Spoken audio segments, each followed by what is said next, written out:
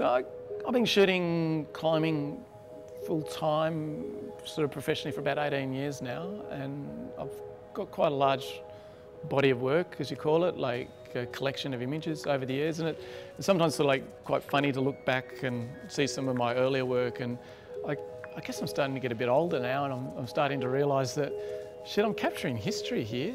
Some of this early stuff that I was shooting, that's now becoming history.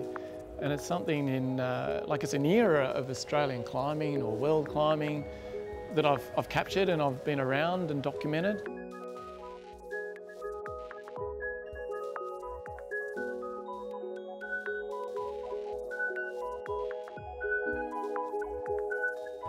Well, some quick tips for climbing photography.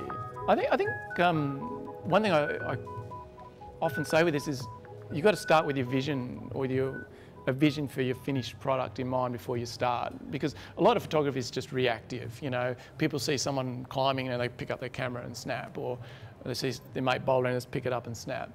But for me, what I've found really lifted my photography to a higher standard was when I started having a real vision for the finished shot, and then you can work out the light, the angle, and those sort of things. So sort of start to put a bit more effort into it. And the problem is, unfortunately, once you start putting more effort into it, it starts compromising your climbing time. So I guess the second step, the first one's to get your vision, the second one is put a bit more time and effort into it, and yeah, taking it a bit more seriously and being prepared to give up on your own personal climbing has been necessary for me anyway. So for the last few years I've been experimenting with this photo pole apparatus, and this book is the first book that I've done where I was using this technique. Yeah. It's basically an 8-metre long painter's pole. That's it, a painter's pole, but the trick which took me a bit of figuring out was how to rig it so that it could hang on some guy ropes from above. And then basically the camera hangs off the end of the pole on a monopod and some clamps and some slings.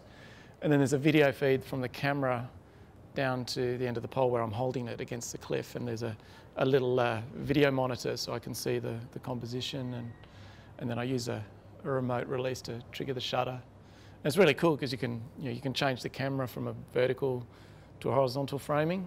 It's quite versatile, and you can move it around and see your compositions.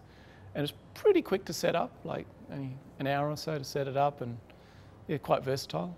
And when I went overseas, I left the painter's pole behind and just bought one for $50 at a hardware shop and headed up to Devil's Tower and got some amazing shots with it.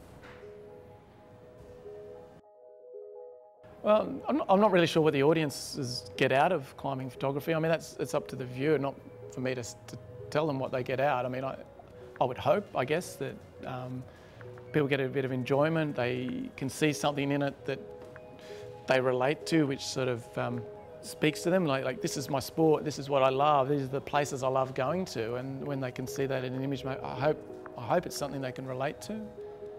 I hate to use the word inspire, because I don't think I could say it's a goal of mine to inspire people, but it's always nice if people are inspired. If they see a place or something and get out there and do it, then that's fantastic.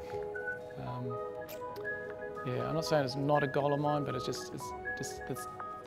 up to the individual to take that from it if they do. And if they do, that's awesome.